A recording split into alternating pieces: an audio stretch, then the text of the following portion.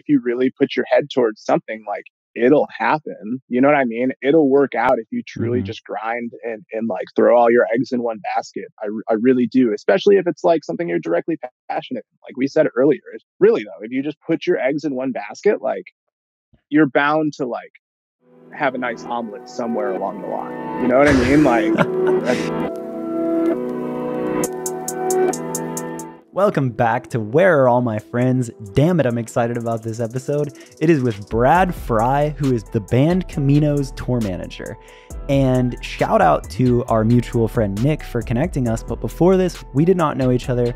And I realized that I really hadn't had a lot of tour managers, if any, on the podcast, which is insane because I got my start in music as a tour manager.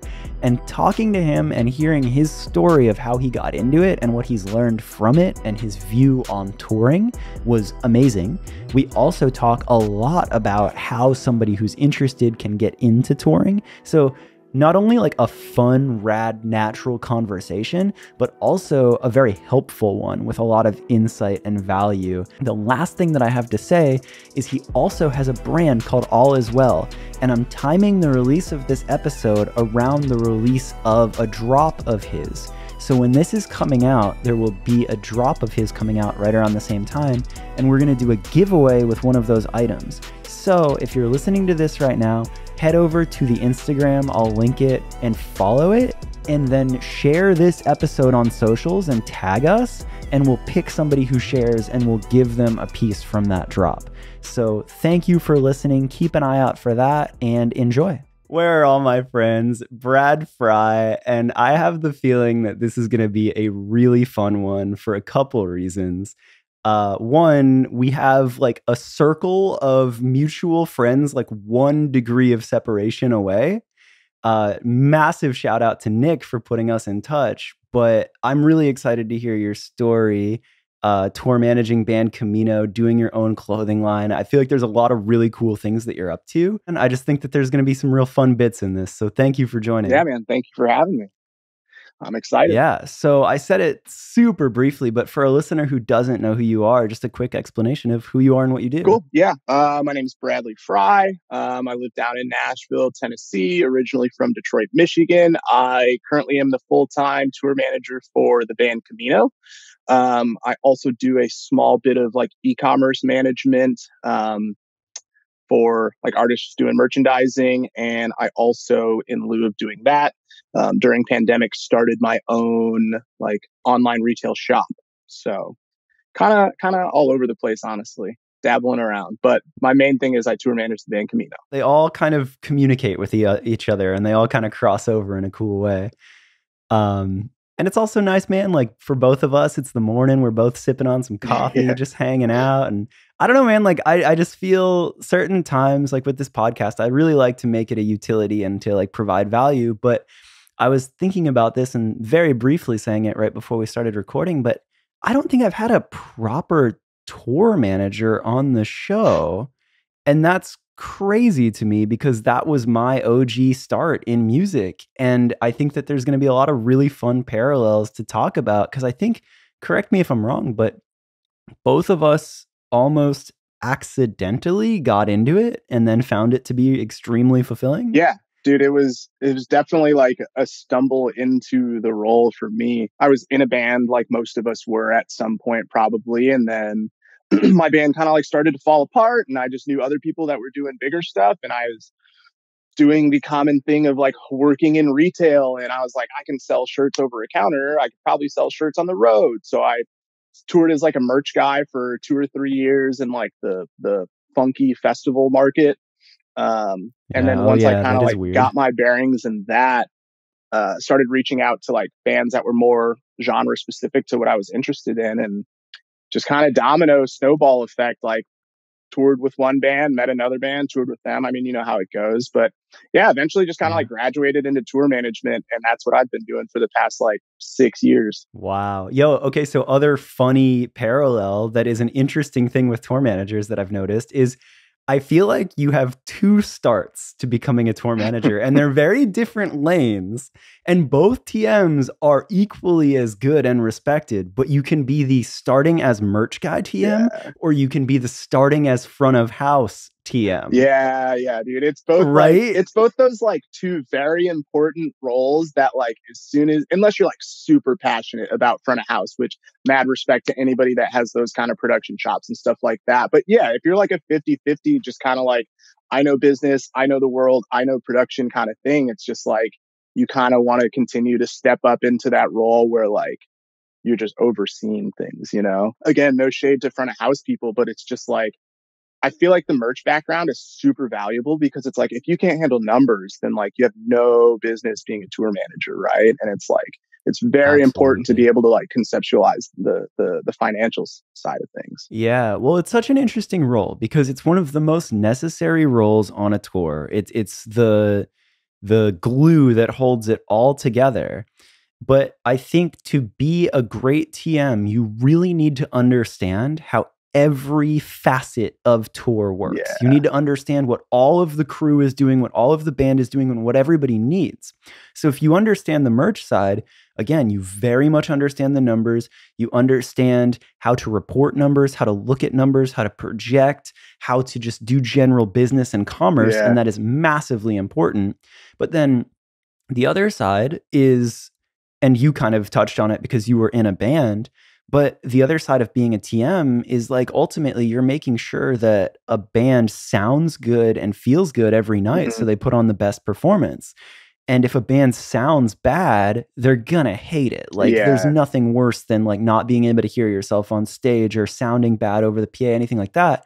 So that's why I think it's such an interesting role, is you have to understand that whole picture to make sure that the whole crew is equipped to do what they need to do so everything keeps going. Yeah, so, which is especially like a vision that like, it's tough to grasp. Like, it's like not a lot of people understand it. You know, it took my parents, even, this is such a common cliche thing in the touring world. Like, it took my parents and like family members, or anybody for that matter that's like not in the music industry, so long to understand what exactly I was doing as a tour manager. Whereas like, I think about if I had stayed a merch manager and like I had mad pictures on my Instagram of me just vending and being around t-shirts the whole time, they'd be like, oh yeah, he sells t-shirts on tour. Or like if I was at a console, every picture or something like that, they'd be like, oh, he does the audio. But it's just like, so many people are like, what do you do? Like you write the contracts? And I'm like, no, I'm not a booking agent.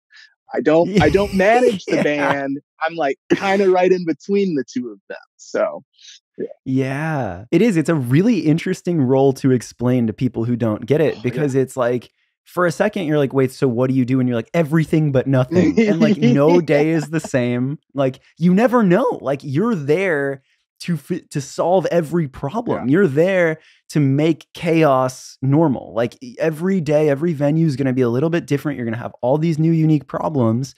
So it's like, as long as the show goes perfect, your job is done. And some days that's real easy. And other days you're literally pulling skills out of a hat that you didn't know you had, solving problems that you didn't know existed, fixing trailers and buses and anything, like whatever it takes to keep the show going. So it's a very interesting role to define. Yeah, man. Thank you for recognizing I guess, that. Oh my God, absolutely. I mean, like that was my OG start as well. So I feel it. I really do. And the larger, I think some roles get easier as the band grows. You know, like if you're a tech and you're on an arena tour, I don't want to say that it's like a walk in the park, but I mean, like, you know, you have tons of room to set up.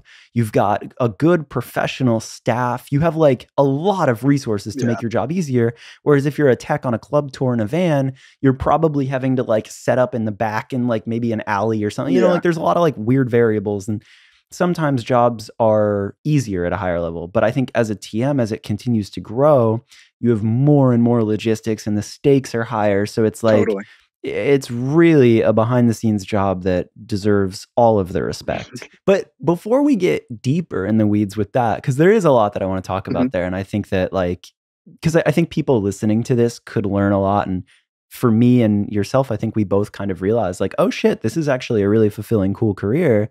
But it wasn't until later. So if we can shine light on that, awesome. But I'm actually really interested in you, because I feel like you have this cool story. You have some really cool interests, and you have a pretty rad general mentality on things. So like, what are your early days? You said you're from Detroit. Like, did you find music early? Like, what were you into? How did you get to now? Yeah, I like definitely found music very early. Just kind of dove into like skate punk culture at a pretty young age. I tell a lot of people, not a lot of people, this is what I tell. Like, I literally found the Green Day Dookie CD, and I was like, Holy this shit. fucking rips. I want to do everything that is involved with this, you know? And so just kind of became this little hard-nosed punk from the suburbs. And it's funny, I like grew up playing guitar. My uncle was like a huge Hendrix fan, and he has like a studio in his basement. He's a dentist, but he's always been like a huge guitar nerd. And so it was like, you know, Christmas holidays or Christmas dinners, whatever, holiday dinners, I would just like hole up in his basement just playing guitar for hours on end while everybody else is upstairs doing whatever. And so yeah, just kind of like gained this huge passion for like rock and roll and specifically guitar, and going to shows once I became of age and all that kind of stuff. But I never played in a band until after college. So went to college, got an undergrad degree for clinical exercise science, and I was on my way Whoa. to chiropractic school actually. And I was like, No shit. yeah, dude, it's crazy. It's honestly so wild. Like, I have two older brothers that are in the medical field, and I was like very much so just kind of, I don't want to say like in the blueprint, but very much so just kind of like following in the footsteps of like what I knew was the safe route in life, and that kind of thing. And which is not a bad Totally. thing to do. Like, I advocate being passionate and like taking risks, but at the same time, it's like, yo, like if you want to go be a chiropractor and make 150 grand, 100 grand a year, like you're going to have a nice life. Like, it's sick. But, Yeah, don't force being like, if you're not passionate about something and like yeah, you're just like, yeah, cool, like here's a safe route with something that I could do that would be very acceptable, like yeah, run it. Something that exactly. I think about that's so like out of the blue, but I think that people joining the military when they don't want to, like, when they don't know what they want to do, isn't Gosh. like, that's such an interesting, like, because that's a check and that's education, Mhm. but like, I don't know, man. It's so, there's so many routes of like that, like It's like, it's a trying to safe figure it out. out And if you thing. need to, like, by all means, like the military can become like a safe haven for somebody that needs it, like for sure. But if it's not like, there's the difference of the people that like being in the army is like in their genealogy versus somebody that is like, Yeah. I don't have shit to do after high school, I guess I'll join the army. And it's just like, that is such a risk if you don't know what you're getting into. But at the same time, it's like Yeah. it can shape you into a really great thing, and into a Yeah. Well, great it's like, lifestyle or whatever. But it can also yeah. fucking ruin you. Good Lord. Oh, absolutely, absolutely. That's one of those ones where I've been like, that's an untraditional but safe mold. I remember one friend's brother did it and like learned about like rockets and engineering and Yeah. stuff, and I was like, oh, I didn't expect Yeah. that. And he has like a fucking sick career and a pension and all that. Yeah. But like, anyway, that's a Yeah, sidebar. right. I was on my way to Cairo school, and I was like writing this letter of acceptance of like why I wanted to be a chiropractor for the rest of my life. And I just like couldn't finish the letter. Like, I realized that I was just like lying to myself, and I just like couldn't muster up Holy the fuck. honesty to like finish this letter and just go off and ship out to Oregon to be a chiropractor. And so I like called my dad, and I was like, yo, I don't think I'm gonna go to Cairo school anymore. This is literally like my final week of my last year of college. And he's like, what are you gonna do? I was like, I think I'm gonna try and do the music thing. Like, literally those were my words. I was like, I'm gonna try and do this music thing. Like, I just need to do this music thing. I had no idea what exactly it was. Like, I had the desire to be on stage and like be in a band, and I just knew like from just kind of going to shows and starting to meet people in the industry that like touring was something I wanted to do. But it was Yeah, never the yeah. goal of like, I want to be the best tour manager in the world, which is like a goal now. Right, But it right. was never like there was never like a specific goal to it. But I just knew that like, all right, I got these guitars. Let's start with that. And so, Well, what's interesting there though is like you didn't have the traditional path of like, some people feel that like they get Dookie or they get that album that changes them and it's all in, and college isn't even a fucking option. yeah, Like they're like, dude. I don't care. I'll drop out of high Yeah, school. I'm going on tour. yeah. So it's interesting that you like found that and it resonated so heavily with you. but you still did do a bit of the formal education. And then at that point in your life where it was like that far along that you were like, no, no, no, it's the music thing. I find that very interesting. Yeah, I think I just like have a great respect for, education. And I think it's Yeah. I mean, looking back on it or seeing other people's stories, it is like a formal education can be something that is like demeaning and disruptive towards your passion for sure. But at the end of the day, I don't think there's not much that can go wrong with receiving a formal education, and it's something to fall back on.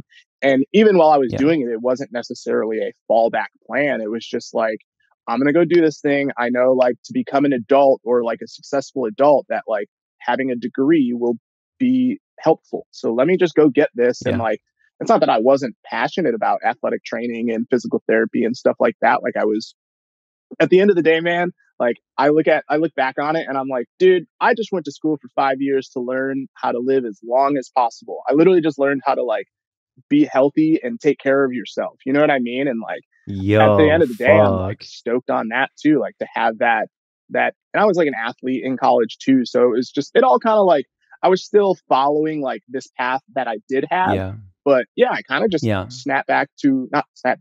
snapped into this reality that was like, nah, man, like I love music and I love that culture and I love being around it in it. And I want to try and be Yeah. as close to it as possible. And here we are, like jumping around the world and doing arena shows and shit, Holy shit. Yeah. Well, I love hearing stories like that too, because I think that that moment is so fucking scary. Like it is so fucking scary to be honest with yourself and be like, oh shit, I guess I'm going to chase this passion instead of the safe route. And a huge part of this podcast is I love to share stories of people who have taken that leap and done it and succeeded, because there is so much blind faith that comes with that to get there. It's insane. Yeah. So you make that leap. What happens next? Like all right, not going to chiropractic, like you're not doing that route. Yeah.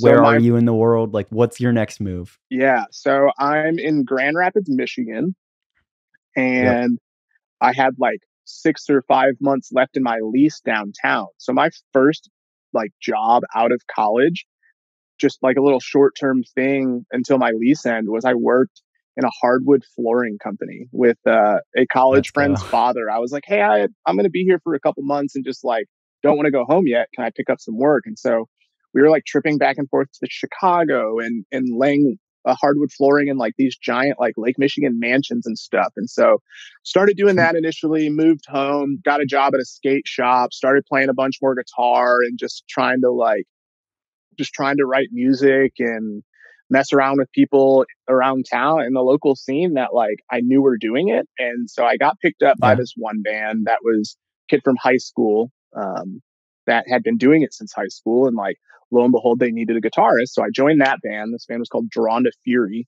And I played with them for like, I don't know, 6-9 months, less than a year kind of thing. And in working in this skate shop where literally that was just my hub, dude. I worked at 12 Oaks Mall and was just like this is so funny, man. I was just cleaning out my like closet the other day and I found all the old show flyers that I used to like pass out over the skate counter. But I like lived at this skate shop and met so many freaking people through it. One of those people is my boy Carter Jones, who ended up, him and I ended up starting a band together. So we started this band and we had our own thing and we did it for like 4 or 5 years. And then it kind of just started to like fizzle out and we all kind of just started going in different ways. My bassist started touring as a front of house guy. I started touring as a merch guy, and our drummer went to college and Carter was in Chicago and all this stuff. But I was like doing shows with them. And then, this is kind of like how it transitions. There's this band called Gates. I don't know if you've ever heard of Gates. They're from New Jersey. They were an early pure noise post rock band. But the vocalist from Gates, Kevin Dye, is the older brother of my best friend. Sorry, that's like a crazy network there. I'm following.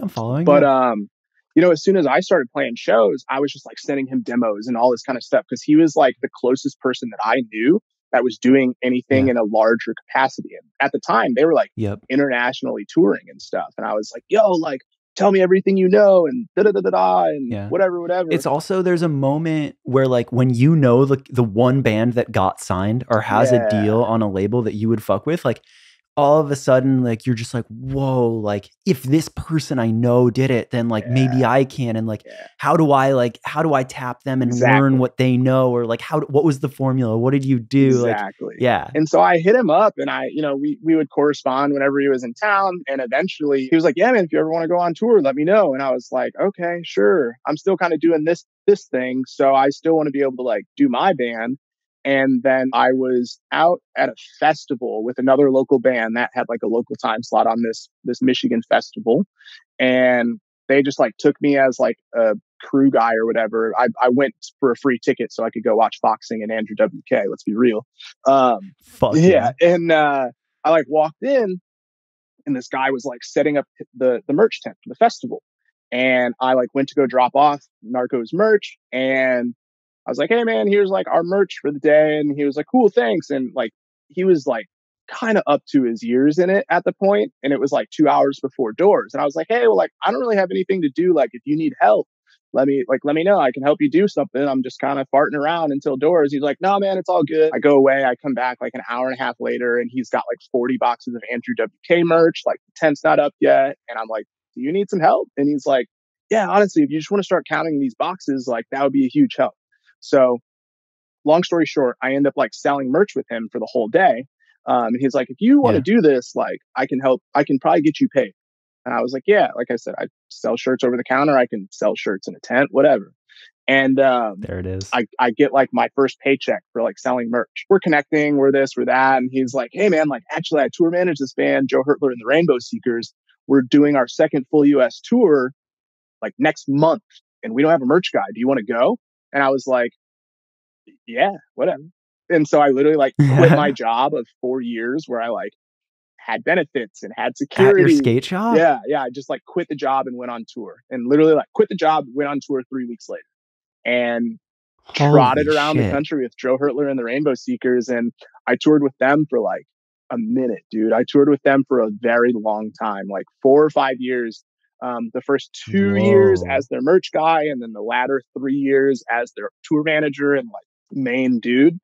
And then, yeah, it was like after like 3 or 4 years of touring with them, probably let's say 3 years of touring with them, was when I was like, hey, like kind of good at this. My band is kind of falling apart. Let me like tap back into like these other bands or these other people that I've met along the way. And I just started freelancing. Did Joe Hurtler, and then I finally got to go out with Gates, and then did a tour with Gates. Crazy. And on that tour, I met this band Microwave. And then I went out with Microwave for like 2 or 3 years. And then from Microwave, I met the band Camino, and started with the band Camino in 2018. And had some other like random ones in there. Went out with Covet for a tour, and yeah, just like started freelancing after that. It was just like, I guess I do this now. Like, I can't believe we had never met, dude. Like the things that you just said there, like everything is like 1 point of separation away. Dude, so it would nuts. not surprise me if we've been in the same room together. That kind of like, that's just how it is. You know what I mean? But honestly, we'll have to obviously. But you said something there that was so fucking important. Yeah. You had, you did the thing where you committed to doing the music thing. Mm-hmm. You were working at the skate shop, playing in bands, and then you took a pretty big blind leap of faith and quit to go on tour. Yeah. And I think that is such a pivotal moment. And I'm curious your thoughts, because in some ways you were doing it by like having a job, being able to play music, and then something in you made you quit that all to go sell merch instead of playing. And that's when everything like really started going. Yeah. So like let's talk about that moment, because that's such a huge pivotal moment. Do you think that it has to be, do you think somebody who's listening to this and interested in going full-time tour, like, do you think you need that moment, that full leap of faith moment of getting out of the hometown scene and just fucking getting on any random tour, doing any position? Or like, that's just such an important part of that. What do you think? Yeah, man. I mean, I think there's definitely different ways to go about it, but that is one of the ways that, like, if you really put your head towards something, like, it'll happen. You know what I mean? It'll work out if you truly Mhm. just grind and like throw all your eggs in one basket. I really do, especially if it's like something you're directly passionate in. Like we said earlier, it's really though, if you just put your eggs in one basket, like you're bound to like have a nice omelet somewhere along the line. You know what I mean? Like that's Yeah. my cliche I just made up. But like, yeah, I mean, like Yo, I fuck with that. it's funny. I mean, I now over the years I've met so many people that like have never done the van tours, have never like put 8 people in a hotel room and stuff like that. And I'm like, cool, good on you, but like you missed a hell of an experience. And like for me, it was never about like making a shit ton of money. It really wasn't until I realized that like I could make money off of it. And I was like, oh, like this could be a sustainable lifestyle for me if I continue to like progress and do this as well as I'm supposedly doing it. You know, this can be a career. Yeah. It wasn't until then Yeah. that I was like, holy shit, like this is my career. But yeah, I mean, I think at some point you do have to just like dive in, dude. Like it's with anything. You just have to commit to those 10,000 hours of mastery at some point. You really, it's just a commitment thing. That's really all it is. I so heavily agree with that. And it's just cool. Like I think that in the beginning of that commitment, it's fucking scary because Yo, dude. you're at hour 0 or I don't know, hour Yeah. 100. Yeah. And you're like, oh fuck, like am I doing this? But if you don't do that, if you don't quit that job and just go all in on that thing, I think that there's a world where you get stuck in that limbo of kind of doing the thing. Yeah. That's very true.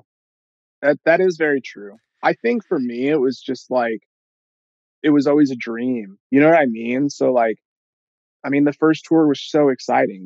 All the tours, they're still Yeah. exciting. But like, I just like, I'll look back at pictures from that very first tour and I just see like the childish like happiness, like of like, holy shit, I'm Yeah. out here in Utah. Like, look at this Yeah. crazy world, you know? And it's just Yeah. like, it's something that I would never trade, dude. I would never like give that back for any amount of money, for any amount of like stability or whatever. Like, I was broke for a long ass time, but like not really that broke anymore. And like I've been around the world, you know, before the age of But you 30 said and it, stuff. dude. So It's not money. Like, yeah, cool. That's great that you can make that a viable thing, but it's like it's the people and the experiences. And I hear that yeah. in your voice and I hear that in your story is like it didn't start as like here's the blueprint to get fucking paid. It was just Yeah. like I get to go to all these places with my friends Mhm. and like do this cool shit. Yeah. Like it comes from a very genuine I was just like place. eager to learn too, you know, because I had done like the local band stuff for so long and felt like I was like making good waves with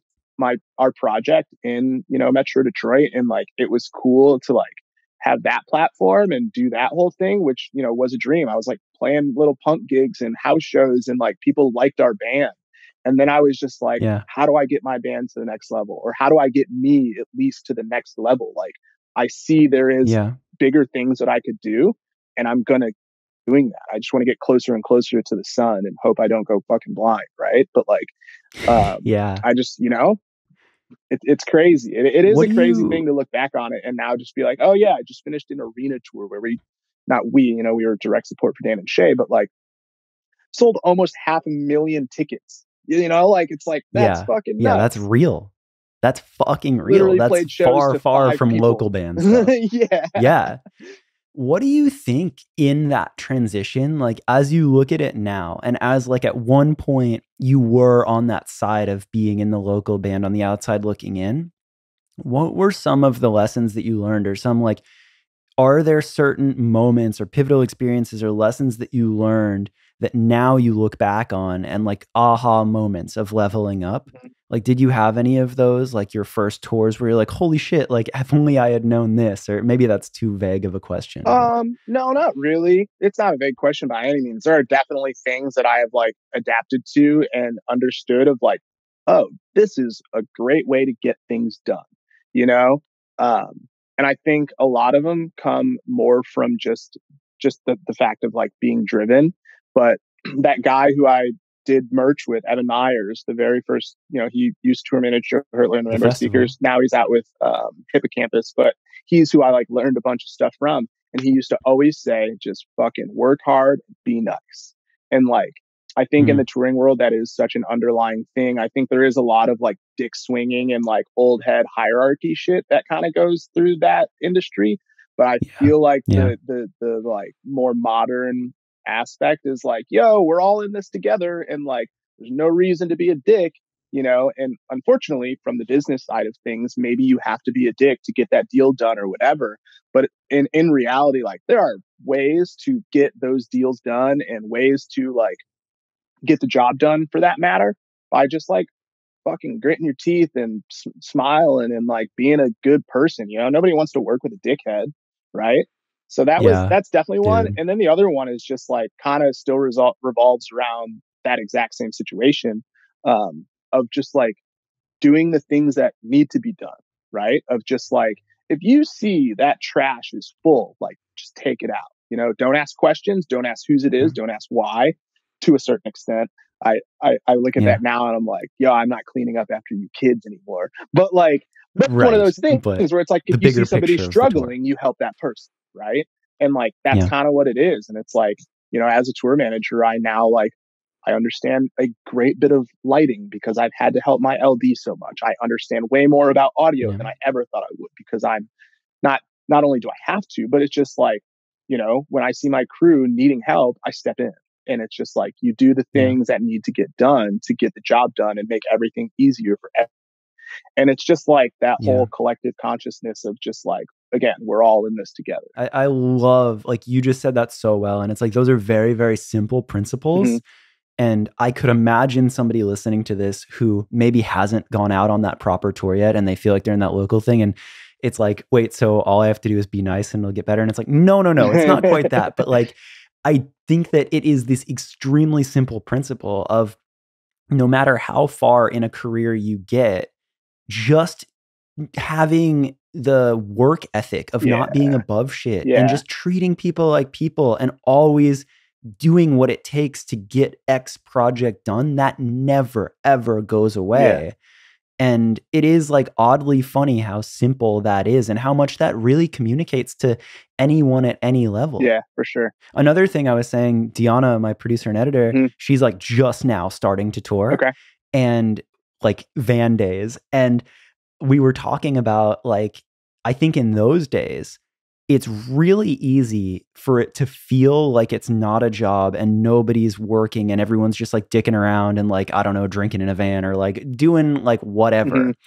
And I think that those days are really important days to differentiate and like not get caught up in the distractions. Yeah.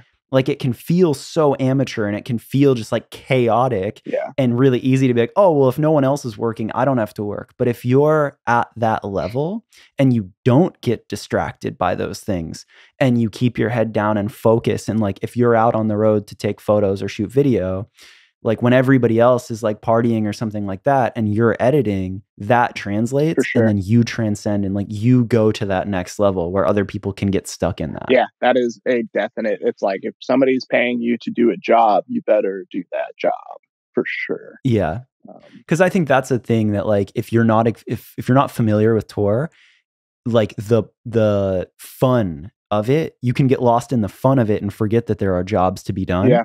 And that's like, I think, especially on the crew side, the people that don't last are the ones that want to live the fun life, but then kind of put the work life on the back half. Yeah. And there is, I agree 100%, but I also think that like, there has to be a balance, dude. Like if you're in a band and it's like, you're out here doing 30 shows in 37 days across the country, like that's not fun, dude. Did you sign up to do that? Like, that's not fun at all. That's not healthy is what it is. It's not healthy. It's not a sustainable way to tour. And it's like, I think one thing to remember is like to balance it and like, remember that this can be fun and like make it fun. Like you can get paid to have fun, right? Like you hire booking agents and you hire managers to work for you. You know what I mean? And it's like, which is like, it's a thing that like, once I started getting into this Camino stuff and like finally getting onto buses and stuff like that and like realizing how much nicer it is to sleep at night. And like, I'm like, God, man, like this is awesome. We don't have to drive. I specifically don't have to drive 8 hours or, 60 hours every week, whatever it might be. And it's just like, I feel like they're just like, a way to make touring like sustainable and mentally healthy is so necessary. And like, I Yeah. get it. Like, you can't pay your whole crew to have multiple days off a week, but at the same time, it's like, know that like rest and like slowing down is like a necessary thing to like get the job done. Right? It's like it's a Wow. necessary thing, and I learned that after a couple of years. Not that I was like burning myself out and partying every night. Like, I had my fair share of fun, but I also realized that I was like, dude, I can't drink like 4 beers a night every night. Like, fuck that, man. I'm getting fat, you know? Yeah. Like, I'm breaking out and Yeah. shit. Yeah. Yeah. Like, Yeah. Yeah. but it's just something to Dude, remember that like you just yeah. like the huge word is sustainability, and it's a buzzword. It can be used in so many different facets, but you just have to think of the longevity of like what your intention and what your goal is. And like, health is a big one that just like route a tour that like maybe don't do a full US, do two halves. You know what I mean? Like, make it so that it is a Yeah. little bit easier and you're not driving through an Oklahoma snowstorm. I hear a lot of like pandeterminism in what you're saying is like you kind of actually like checked my point and balanced it out very well, where it's like, do the job, do the work, but also don't kill yourself Mm-hmm. and be a good hang and have fun and like Yeah. keep it loose, because if you take it too seriously, then you're the person that takes it too seriously and burns out and Yeah. over routes and overworks. Yeah. So like Exactly. I think that there's a lot of validity in what you said, and I think you expressed that well. So here you are. You very clearly leveled up. You're at this spot where you're doing arena tours. I loosely know Band Camino. I know Jameson more and Johnny more, but Yeah. really, really respect these dudes. Feel like they're such a hardworking, rad Yeah. band making great music. They've got to be an extremely fun group to tour with. So now, like at this spot, like take a second. Like I want to hear you reflect. Like, what's some of the most fun moments you've had now, or like some experiences, or like at this level, like what stands out? Because you were for so long on this outside looking in, and like here you are. So like, where are you like, fuck yeah, we just did that. Yeah, dude. Honestly, I kind of got chills just thinking about it, truthfully. But like, this is another like tear jerker kind of story. Like, this was like the moment where I was like, holy shit, dude. Like, holy shit. Was we when I first like stopped, when I first decided I wasn't going to go to Cairo school. And I told my dad, and they're like, well, you better have a plan. And I was like, yeah, sure. I got a plan. Don't worry about it. Plan, And yes, that. my middle brother, I honestly, I think it was both my brothers. We were in like a group chat or whatever, but they were just like, all right, man, do you, but like, it's arenas or bust. You know that, right? And I was like, yeah, fuck yeah. So like, that was literally the first goal. Like, the first goal was like, I'll know I've made it somewhere once I've done arenas. And lo and Yeah. behold, the first show of the Dan and Shay arena tour was March 6th, 2020, which is my brother's birthday.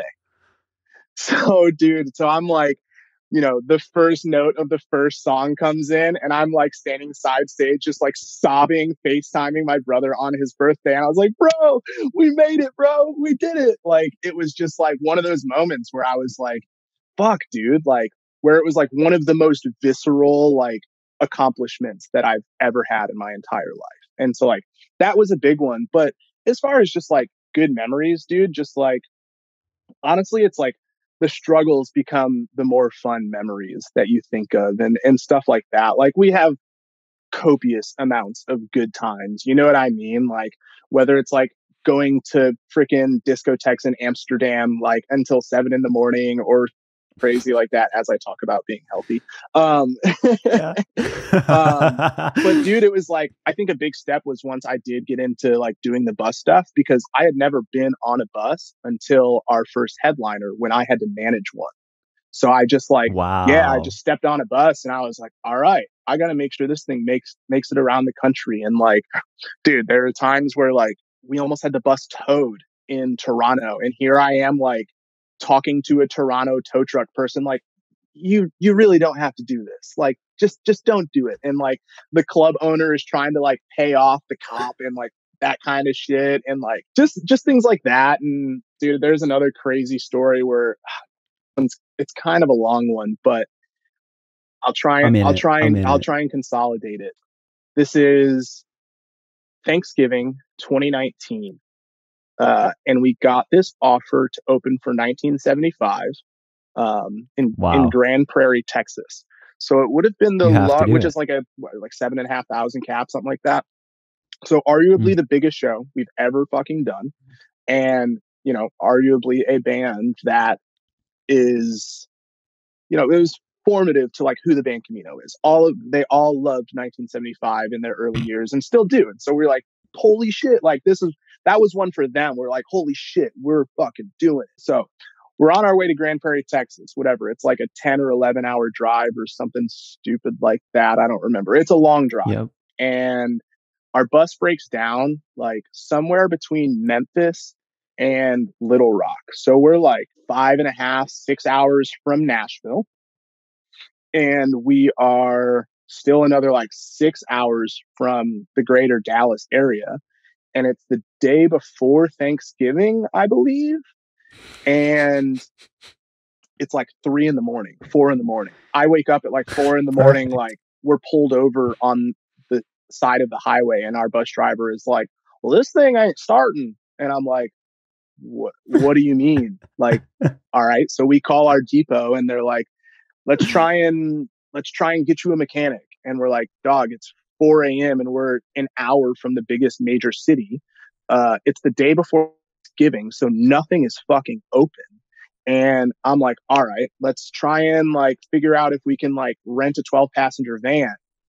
There's no rental companies within 45 minutes. It's 5 a.m. now, and like nobody is answering. So at this point, our manager Jameson is up, and we're like on the phone with AEG at this point, and like talking to the TM for 1975, and we're like, yo, we might have to bail on this. Like, we don't know what's going to happen. So whatever, 6 a.m. rolls around, and at this point, the night train.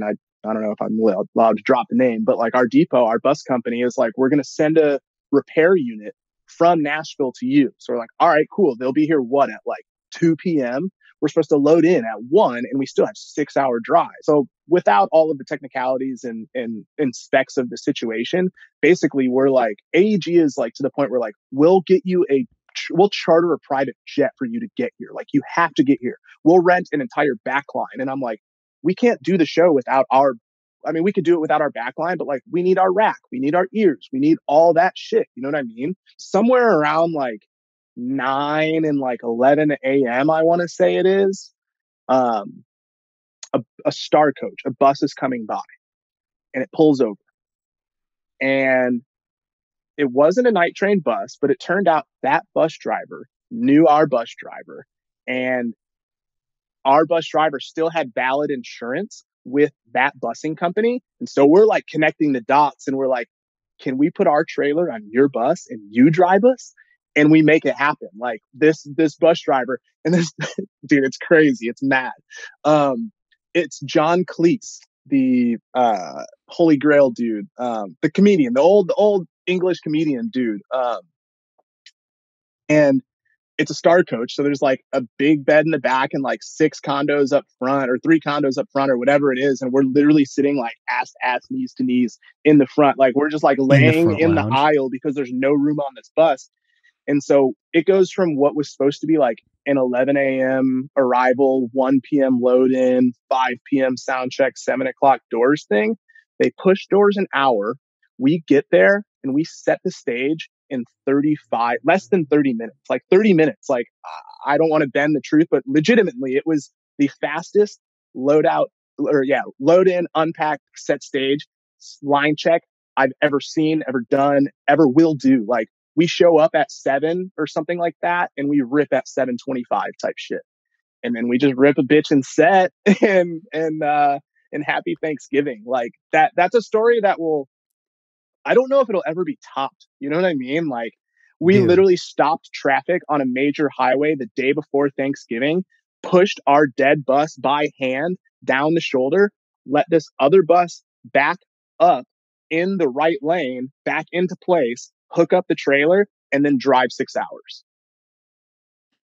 Yo, if you ever need to explain what being a tour manager is, it's that. That Dog. story is what being a tour manager Yeah, is. man. And like, oh my fucking Yeah, God. dude. It was, That's it. that's the one. That is one of them. Yeah, dude.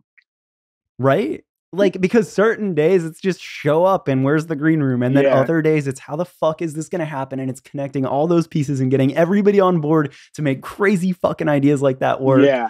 And dude, I was in that. Like, I Oh. think anybody who's toured can spiritually relate to a story like that. I'm sweating thinking But- about it, honestly, man. Maybe Dude. maybe it's the cortado that I've had, but like, oh man, that was one of the craziest moments. Because we truly were just like, we're fucked. Like Janice and I were like, Yep. we are so fucked.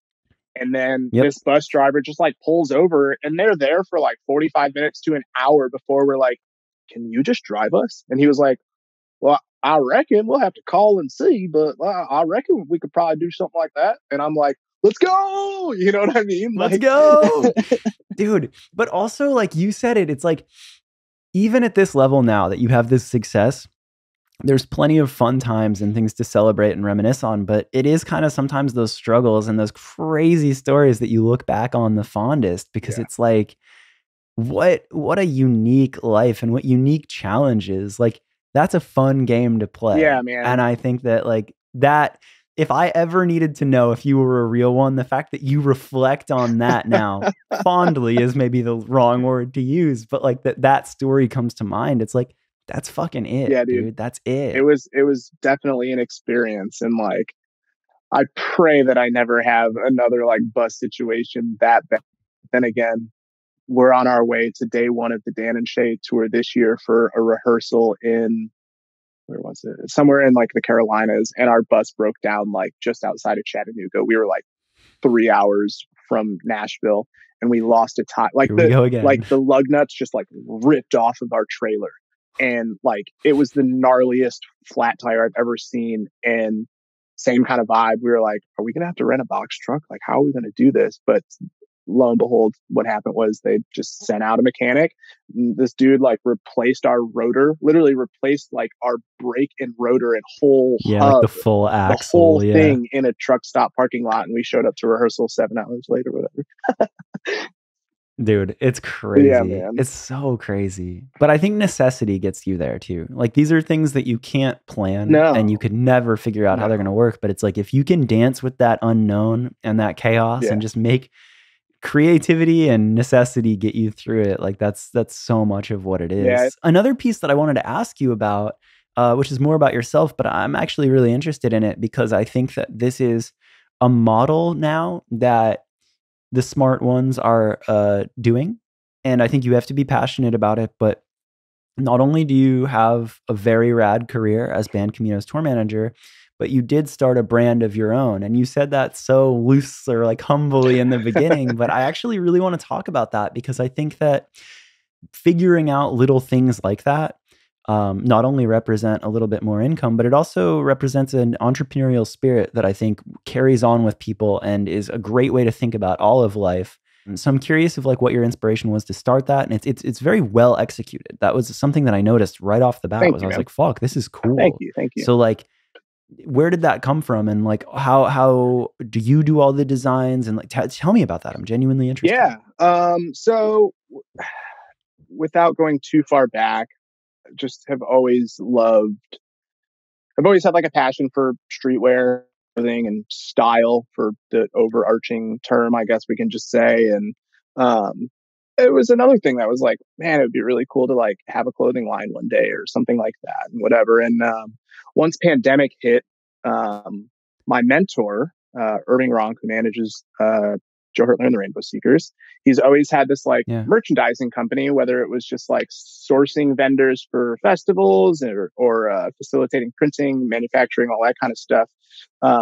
He had kind of dove into the Shopify e-commerce stuff in like 2017, 2016 or whatever. And yeah, once pandemic hit, he hit me up and he was like, hey man, like, do you need some extra work? And I was like, absolutely. And so he's like, I have this Meek Mill account. Do you want to help manage Meek Mill's web store? And I was like, yeah, let's fucking do it. Let's do it. So I was doing that. And, we jumped into, I was able to work on like Megan Thee Stallion store and a few other like kind of high profile clients or whatever. And in doing that, I just kind of like had my own division in there where I was just starting to like bring in more independent acts and source different graphic designers and all this kind of stuff. And I just basically learned the ins and outs of like global merchandising, for lack of better terms. Yeah. But that's Yeah. exactly what it is. Kind of just started like diving into learning about different blanks and just kind of seeing what my favorite t-shirt was in the world and shit like that. And I came across this one designer. Well, first I came across this brand. I came across this textile brand called Everybody World, which is a division that came from the split of American Apparel. So American Apparel, went out and it turned into Los Angeles Apparel, and it came into Everybody World. And Everybody World is basically the recyclable, sustainable version of LA Apparel, like similar cuts, similar fabrics, all made under the same house. Basically the alumni from American split into those two, and they make the same thing. One is recycled cotton, one is not. I found this company, and I was like trying to pitch it to like so many artists, and they're like, oh no, the overhead's not good enough. Like, we don't want $10 t-shirts, $14, whatever. And I was like, all right, well, like if y'all aren't going to use it, I will, And so I was like, let me find something to put on this shirt. And what's cool about them is Everybody World does retail, they do wholesale, but they also have this thing like maybe like quarterly, they'll do a factory flea market where they sell a bunch of like overstock, imperfect stock, just random stuff. And I was like, I'm a very like visceral person that's like, sure, I could like anybody can start a brand if they open a web browser. You know what I mean? But for me, I was like, facts. I can't like put coffee in this cup unless the cup is right in front of me. You know what I mean? So I was like, let me order these random shirts and then I'll go from there. And I was like, all right, this is the color of the shirt that I have. The design has to fit this color. And to answer, kind of more direct of one of your questions is I basically started scrolling through this Rolodex of designers that I had used for other artists over the years and came across this girl, Anne Escamilla from Chicago, which is from Michigan, lives in Chicago now. And I'd done a client's piece with her, and like the process of working with her was just like really awesome. And I loved her work. And it was one of those things where I just kind of wanted, I knew a bunch of friends that had started doing just like artisan craft work over pandemic. And I was like, I now understand how to do this e-commerce, this business side of things. And I'm creative myself, but like, I don't want to spend 10,000 hours learning how to do leather work.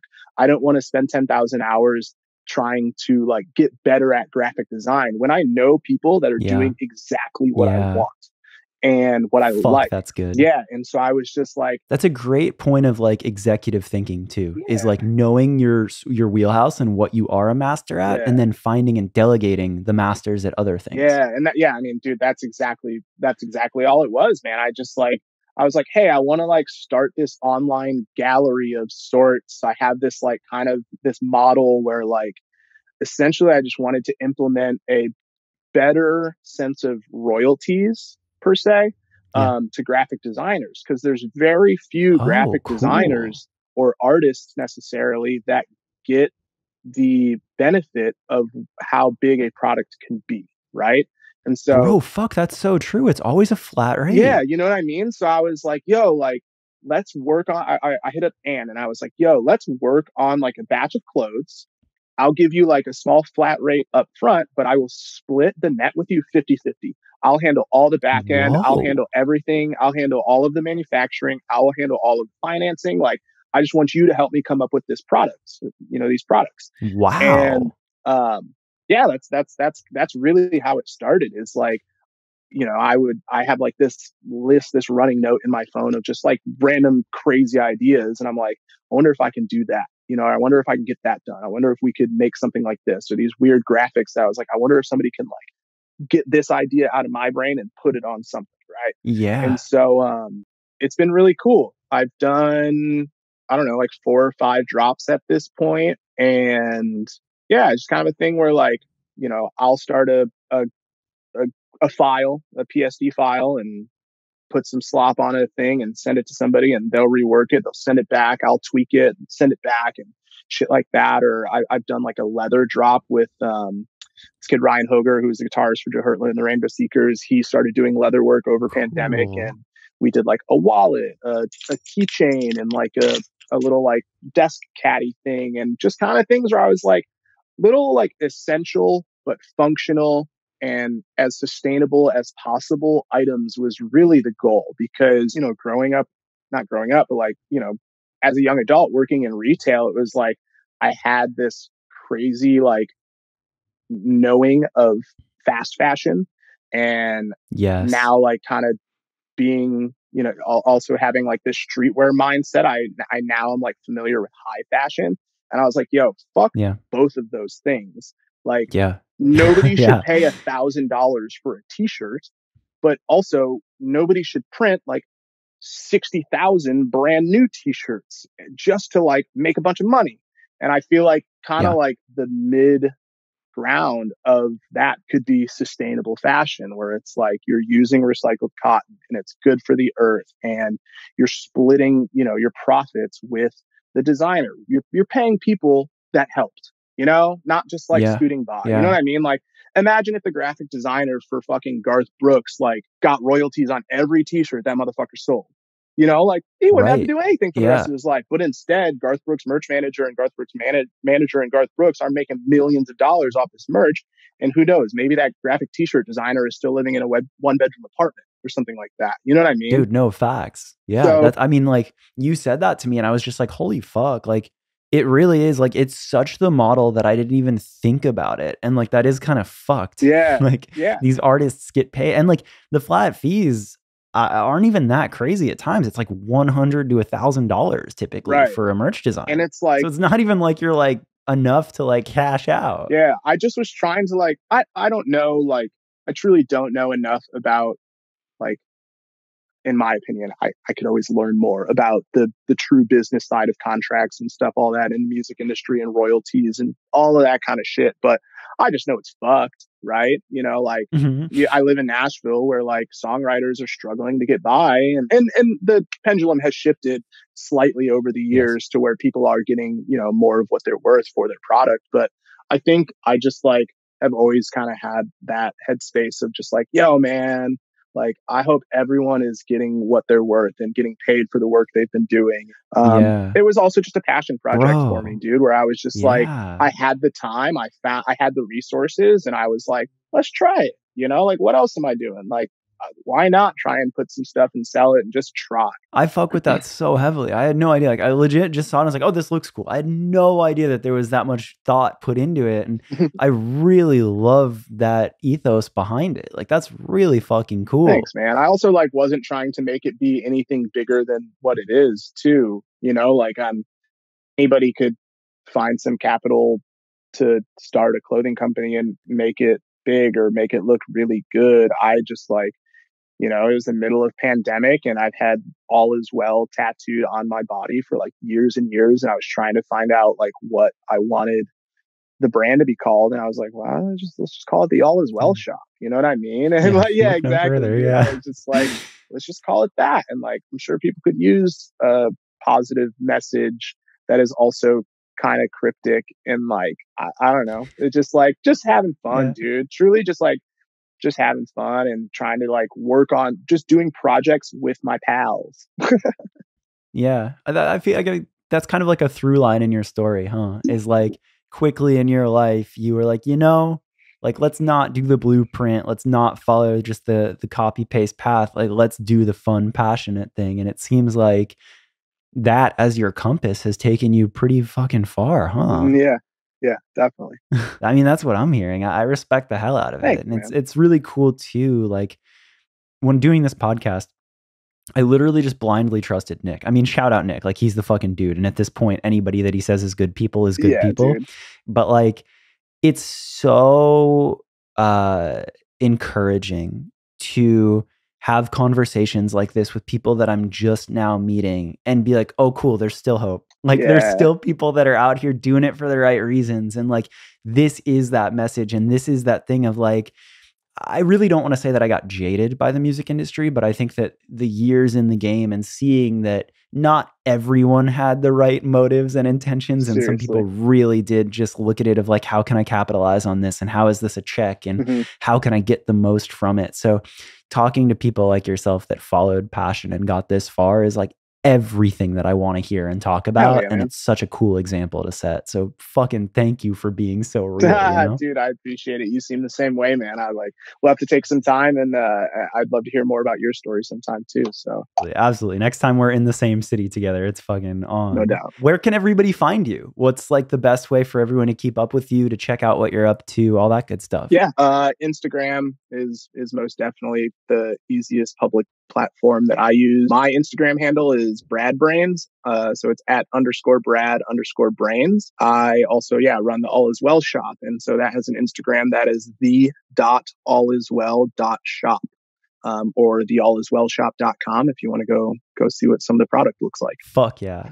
I love that. Well, dude, thank you so much for doing this. Yeah, man, Andrew, it was a pleasure. So there you have it, Brad's episode. I really hope you liked that one. I get the best feeling when I meet people for the first time and we have conversations that natural and reaffirming that there's people in it doing it for all the right reasons and with such rad outlooks and stories. So I hope you took something positive away from this episode. And if you did and you love the show and you want even more from him, there is a patreon.com/whereareallmyfriends. And we did a little bonus episode as well, where we talk about like favorite media. So like favorite book, favorite album or band, favorite show, favorite skate part in a video, little behind the scenes stuff like that. So that bonus episode is on the Patreon right now. And if you like this episode and you want to share it on socials, that's massively helpful and always appreciated. And like I said in the intro, if you're listening to this right when it dropped, we're doing a giveaway with All Is Well. So if you share it and follow the brand, we're going to give some clothing away as well, which is awesome. And if you want to do me a favor and leave 5 stars on the Spotify app, if you're listening there, I appreciate that. It's a new feature they did. I don't want to ramble too much. Thank you for listening. I'll be back next week with another episode. Later.